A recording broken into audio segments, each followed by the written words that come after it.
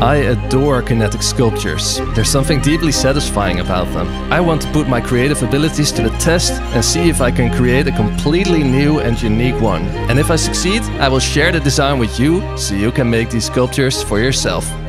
I really like bearings, so I want to incorporate them into my design. After ordering a bunch of Aliexpress, I looked for the ones with the lowest price and the best freewheeling capabilities. Turns out most of them are greased, so I'm using gasoline to remove the grease. I also tried draining the grease by putting them into an oven, but this just caked the grease into the bearing. I'm making my first prototype with a laser cutter and with wood. Besides bearings, I also really like magnets, so I had the idea of making a waterfall-like sculpture. My first version didn't really work that well, but I kept tweaking and improving my design. After a while, I got a real good sense of what would work and what would not. The biggest issue with these flat laser cut designs is stiffness. The magnets want to bend away from each other. That's why I switched to a 3D print design, using 2 bearings instead of 1. I chose a cylindrical magnet because it's easier to insert into a 3D print. Marking all the same poles on the magnets made sure I would always insert them in the right way.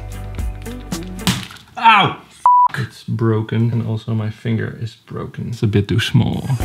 I want this whole system to be modular, so these are the first prototypes for that. The frame for the rotators can just be snapped together. It's never gonna fit. Every time I found something that didn't work, I improved it in a new version. I'm picking the smoothest bearing and inserting the magnet again. Let's do a quick test. That's really cool. From this point forward, I'm labeling all my parts with the version number.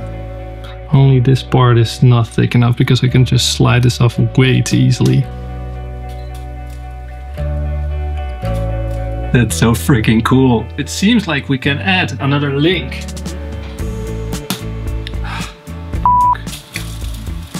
Oh. I did some experiments with adding finger grips. This should signal to casual onwalkers that it's alright to touch the kinetic sculpture. However, I didn't like the look of it, so I scrapped it altogether. Making the whole system modular wasn't that simple. If this block on the top can have this size, then the one on the bottom should be able to as well, right? No. I want to make an invisible screw-based mounting system, and I've never done something like this before. However, I browsed around for some principles online and then I made this. I think it's pretty. My old batch of bearings is running out, and I ordered some new ones online and I'm adding some gasoline to them. My eyes really started to hurt when I worked with this stuff. The X1 has been perfect until this moment, but now somehow we're getting a little bit of spaghetti. I opened up these panels and the door, I cleaned the heated bed, and now it worked. This was probably the issue. I think online it mentioned somewhere that you should print with PLA with the door open. This should be all the white parts, so basically the backside of the whole sculpture. Right here is all the parts that we're going to need. Satisfying.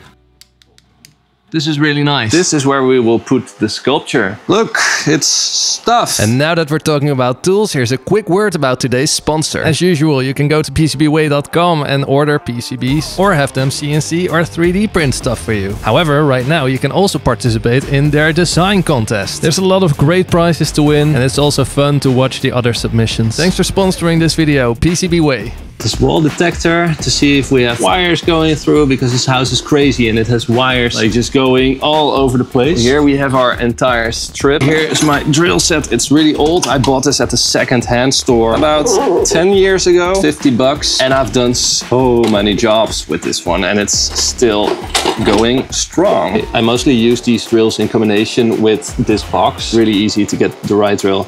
And I even marked with some tape correct drill depth. This is already good for us to use. We got power!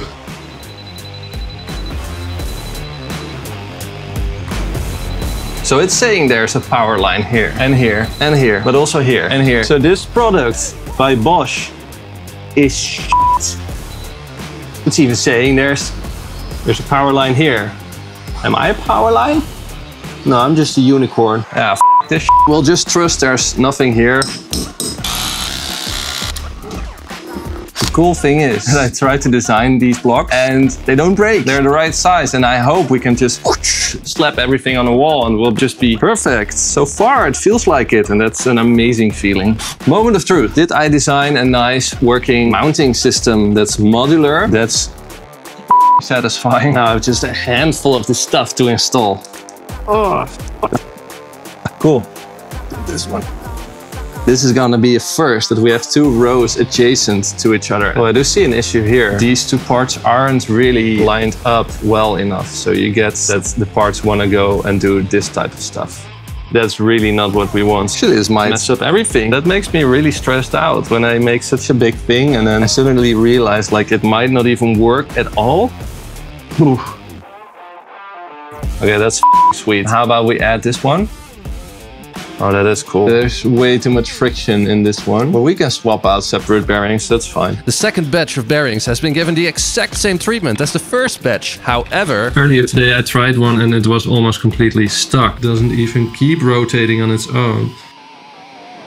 So we've now used purified gasoline 3 times. We've used brake cleaner and now the paintbrush cleaner. It feels like these are just terrible bearings. I think the best option right now is to try if I can use the less than perfect bearings from the first batch. Yeah, we have another one done. Maybe we can use the here bearings after all. I really hope so. We'll see how far we get. this is a call out for help. Obviously, you guys are very smart, and if any of you has a better way to get the bearings like the ones we need for this project, let me know in the comments down below. Hopefully then we can all build a sculpture. And here it is in all its glory. Let's give it a whirl.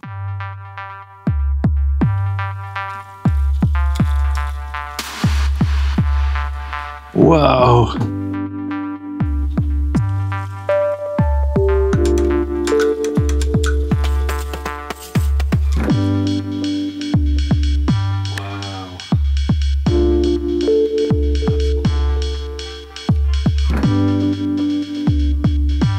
Whoa, how did that happen? Isn't that so weird? You never expect something like that to happen. And of course, things like this. Let's try it again and see what happens this time. I'm giving the design files for this sculpture away for free. I even included a spreadsheet so you can generate exactly the sculpture that you want. Check the video description for more information.